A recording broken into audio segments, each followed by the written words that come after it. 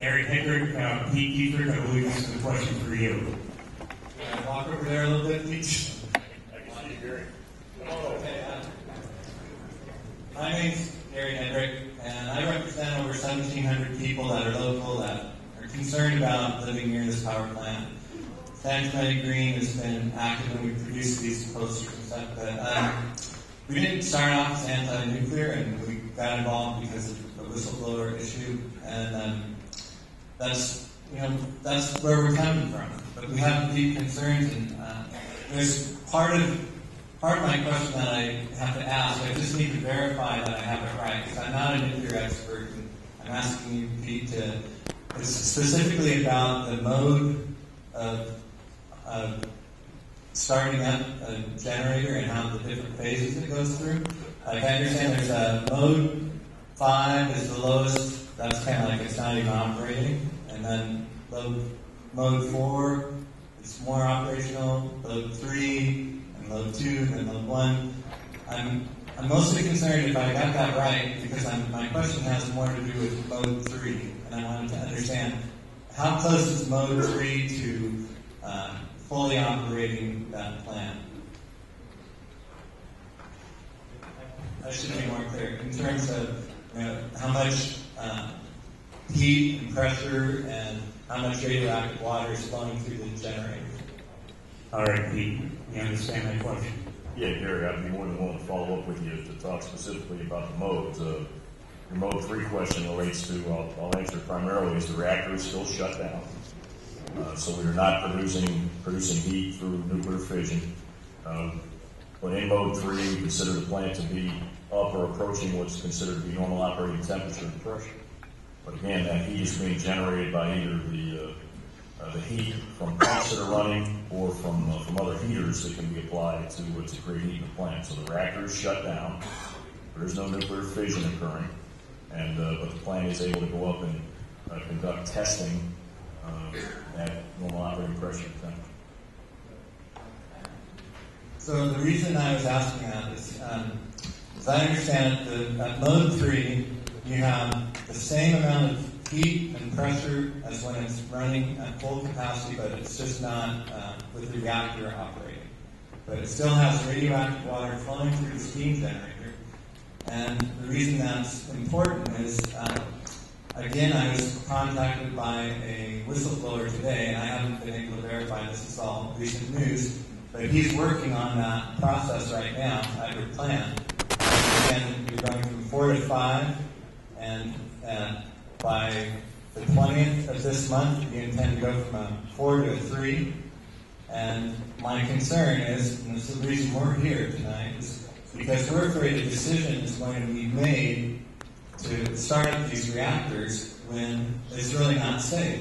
And what I understood, and correct me if I'm wrong, that if you start up the mode 3 and you have the same heat and same pressure and something goes wrong with those tubes, then radiation could escape into the atmosphere. Is that right? Well, first I'll say that our confirmatory action letter that was issued by the Nuclear Regulatory Commission places a limit on Unit 2, and that we cannot take that plant into mode 2 or start the reactor up until we receive NRC permission. So, as we've said over and over again, we will not operate the plant until both Southern California Edison and the Nuclear Regulatory Commission have concluded that it's safe to do so. The restrictions in our confirmatory action letter do allow us to conduct some additional testing, not with the reactor critical, but in a normal operating pressure and temperature situation, but not with heat introduction rates created by nuclear fission, not with steam rates in the steam generators that require full operation of the steam generators. So the requirements are laid out in our confirmatory action letter. That letter was issued in March of this year, and those are the requirements that we're bound by law to live with. The reactor is running right now? Are you telling us that? Both reactors are shut down right now, and they will remain shut down until we receive permission from the NRC to start now. Okay, go ahead, Rick. Gary. I want just a quick follow-up question to you from Gary. Well, what I understand is, under the confirmatory action letter, Edison would start up the reactor number 2 up to what is the equivalent of normal operation heat and pressure, and that would be acceptable to NRC under the current regulation, and you could have a disastrous result from that, and it's still within the regulations, and we never get the adjudicated hearing that we want, and that's what we're really here for. We don't want an accident to happen before this judgment is made by independent experts.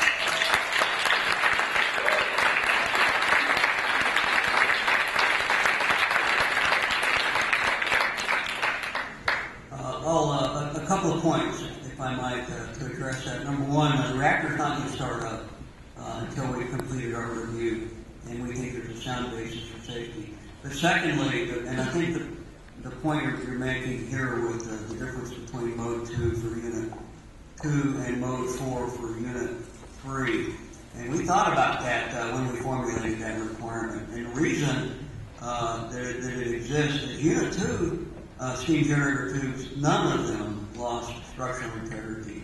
They retained their strength and have retained it to today. And so that was never lost. So there's no risk, additional risk, with Unit 2 being at their normal operating pressure. What we have to do before they start up, though, is consider the dynamic that was reserved on Unit 3 to make sure that that's not going to happen. So that's why we formulated the requirements. It's really a technical answer. So, I'm trying to understand, and with all due respect, I think what you're saying is you're going to allow Unit 2 to be taken to the Mode 3 operation, which the only difference is it's not critical reactor, but it still has the same heat, same pressure, and the same weakened tubes that we haven't determined, we haven't done the study yet, and you're going to allow them to start Unit 2 at that pressure, and it's at our risk. Why is that even reasonable? I think, we talked, I think the tubes are not weakened in Unit 2. They have full structural integrity. And maintain it. I think we just require further discussion to make sure we're talking about the same thing.